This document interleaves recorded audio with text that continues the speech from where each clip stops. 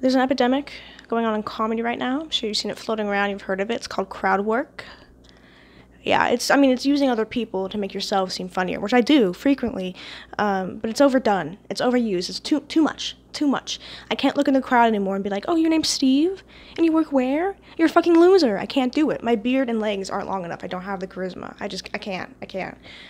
But I can level it up. I can take it to the next step. That's right. And I need your help.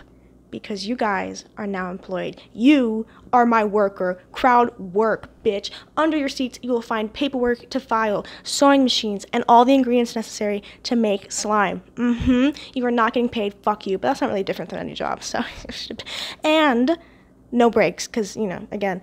But I was thinking we'd do heads up, 7-up. If you look under, you're fucking out. But you're doing more work. I'm just saying it's going to be good. It's going to be great. It's going to be great. I feel like Deandra. Also, fit check.